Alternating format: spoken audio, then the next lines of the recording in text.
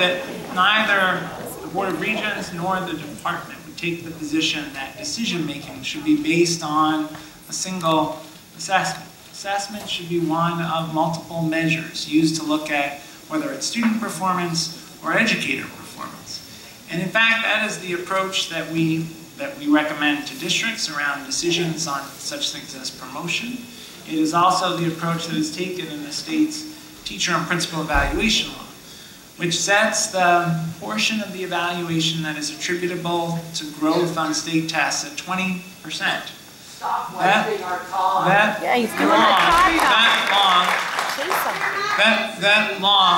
That law requires growth on state tests to be 20% of the evaluation, but then leaves the decision-making about the other 80% to districts and their bargaining units. It's important all I hear is percentages. What about the kids? One of the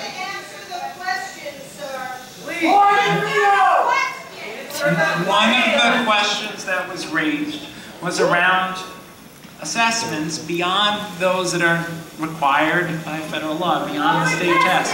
The decisions about those assessments are made locally through collective bargaining on the locally selected measures. Testing is supposed to evaluate what students know. Testing is not supposed to evaluate the teachers. Testing evaluates what teachers know, what students know. So that's what testing is for. Otherwise, it's useless. Address that, sir. Address that. Our view, the view of the Board of Regents and the department is that how students progress, how they grow on assessments is a valid factor to include in a multiple measures evaluation system. We may disagree about that, but it's important.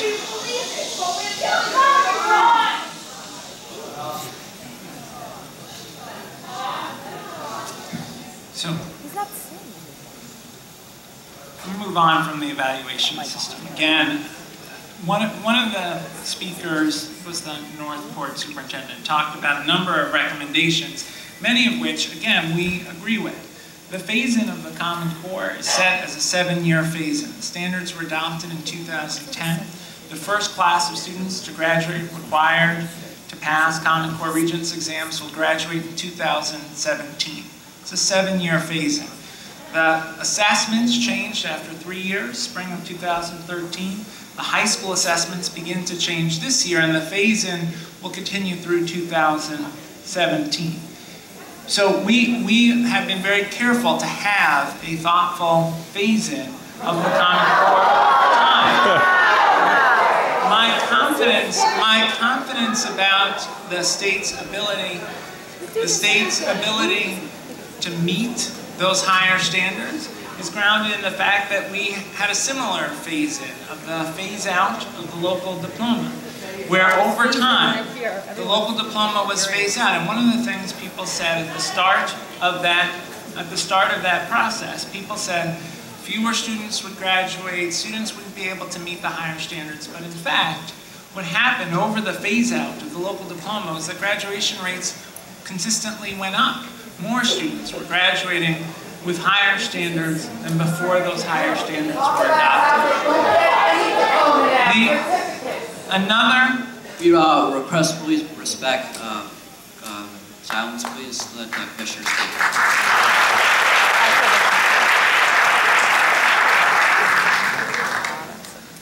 Other recommendations, thank you. Other recommendations address the question of funding equity and ensuring that there is adequate funding for schools.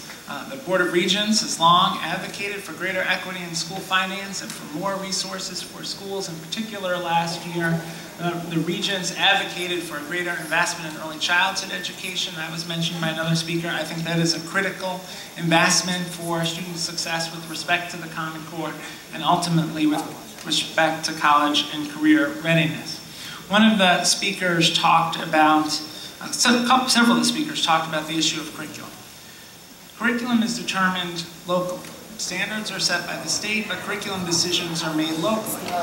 No one would advocate, and certainly the department does not, for curriculum to be reduced to the assessment. Indeed, what the Common Core aspires to achieve is more hands-on learning, more opportunities for students to write, more opportunities for students to do problem solving and math. And in fact,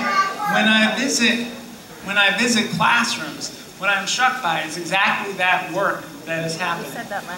One of the speakers talked about the text that students are engaged with. I was in a classroom in Harlem, in central Harlem, 2 weeks ago, talking with two students, comparing how in their reading, one was reading To Kill a Mockingbird, the other Roll of Thunder, Hear My Cry. And the students were discussing with evidence drawn from the text the common themes between those two texts. That is the kind of work that the Common Core intends to achieve. Now, we need more professional development for sure to get there, and that is something to which the department is very committed. One final point on something that was raised. One more point on something that was raised about field testing. One of the things that the board discussed at their last meeting was some strategies to reduce the level of field testing, but I have to say there is a tension between the amount of field testing and the desire for more released assessment items. The more assessment items that are released, the more field testing that is required. Our goal is to try to find ways to reduce field testing. Our goal is also to make sure that we have the minimum testing time that we need to inform good decision making. We lowered last year the testing time for 3rd and 4th grade.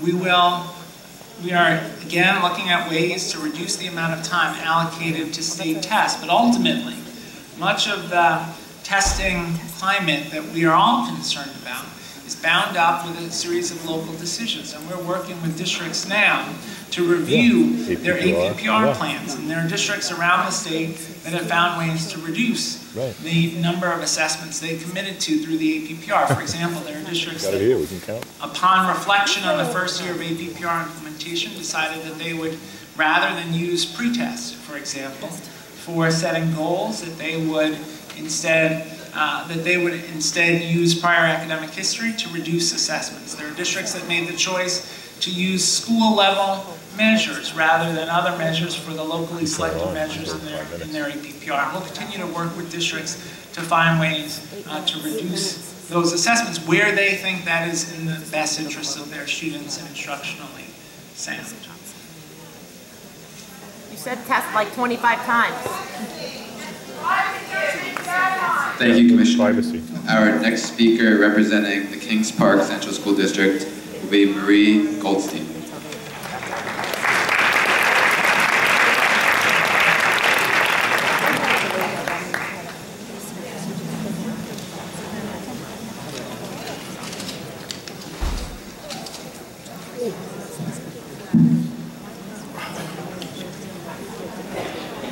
Good evening.